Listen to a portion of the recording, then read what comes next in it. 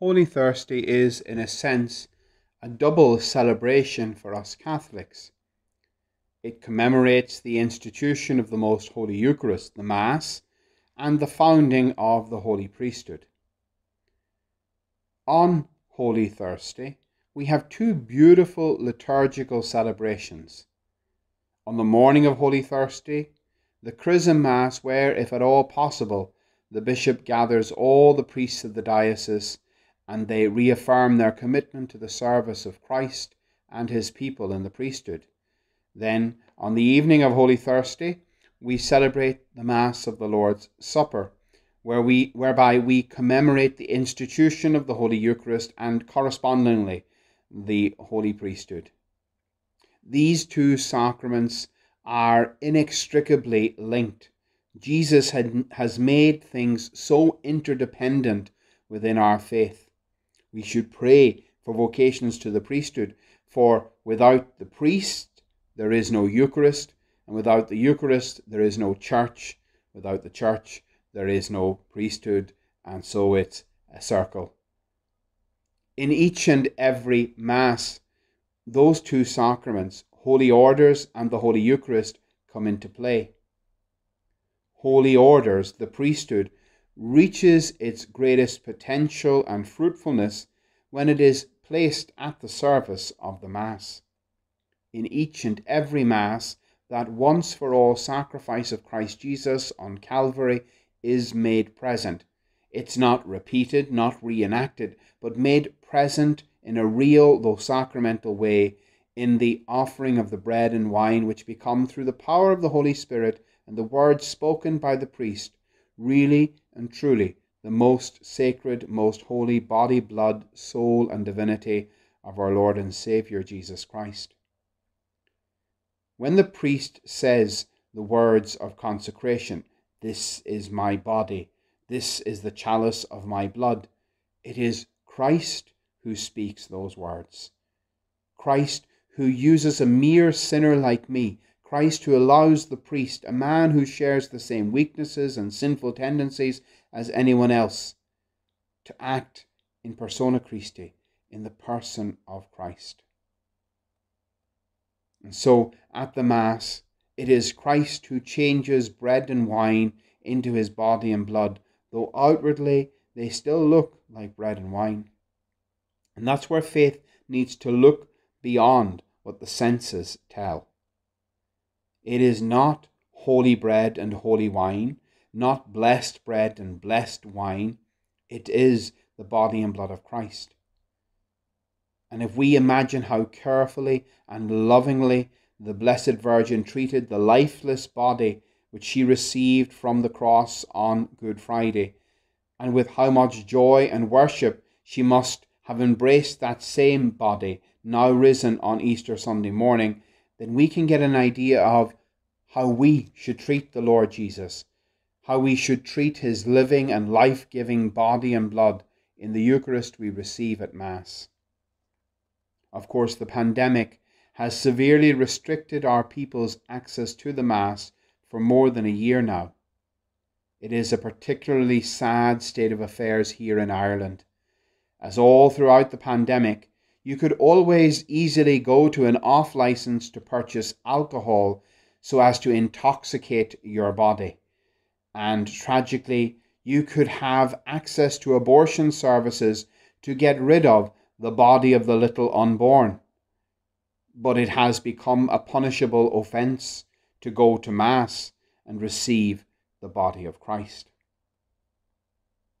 On this great feast day, I invite each of us to examine our past attitude, pre-pandemic, to Jesus in the Eucharist, when access to the Mass and Holy Communion was easily available and straightforward. Familiarity might not have bred contempt for the Eucharist, but it might have made us complacent, undervaluing the great gift that it is. I think when access to public worship is restored, please God, we will all appreciate more deeply and carefully the gift of Holy Communion. That might be the only silver lining in what has been a horrendously difficult time for those of us who are fully committed to our Catholic faith. Complacency is something we priests in particular can fall into very easily. It is a constant danger that as a priest I will become too familiar with the sacred and treat as ordinary what is in fact extraordinary. After so many years being a priest, I could probably say Mass with my eyes closed, but saying Mass and praying Mass are two very different things. I and all my brother priests have to constantly fight against the benumbing effect of routine and familiarity with the sacraments we daily administer, especially the Holy Sacrifice of the Mass. Woe to me if I fail to treat holy things in a holy way. The Holy Eucharist is the gift of love from the heart of Jesus himself. The Eucharist is, according to St. Augustine, the sacramentum caritatis, the sacrament of love. And love calls for a response. It is said that St. Francis went through the streets of Assisi crying out, "O love is not loved, love is not loved." May he never be able to say that about us individually or about us as a believing community. The Eucharist is the greatest gift God can give us. If I were offered all the blessings of heaven and earth, every grace and every good thing from the hand of God, it is, in a sense, nothing compared to the gift I would receive in one Holy Communion well received. For then I would welcome into my soul not God's blessing, not God's grace, but God himself, the source of every grace and blessing, Jesus Christ. In Holy Communion, we do not receive something. We receive someone, Jesus Christ. In our churches' tabernacles, we do not have something holy, but the Holy One himself. Let us never forget the holiness of our churches, because there God dwells among us in the Eucharist. There is a Canadian blessed Dina Bellinger, and this is what she wrote about the great gift of Jesus remaining with us in the Eucharist. And what she says will confirm for all of you who cherish the Holy Eucharist what you already implicitly know. This is what she wrote. If souls but understood the treasure they possess in the divine Eucharist, it would be necessary to encircle the tabernacles with the strongest of ramparts, for in the delirium of a devouring and a holy hunger, people would press forward themselves to feed on the bread of angels. The churches would overflow with adorers consumed with love for the divine prisoner, no less by night than by day.